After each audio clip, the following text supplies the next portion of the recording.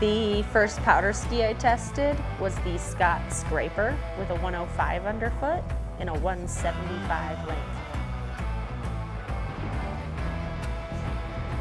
It did want to keep turning for me. In the soft snow, the tips wanted to stay up and float.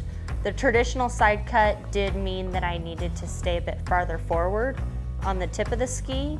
I couldn't really surf from the back seat. Really being on the front of it and being on the front of your boot was crucial. I think it would make a great demo ski if you were a beginner just starting out. This ski would be really fun and it would probably inspire you to take your ability to the next level.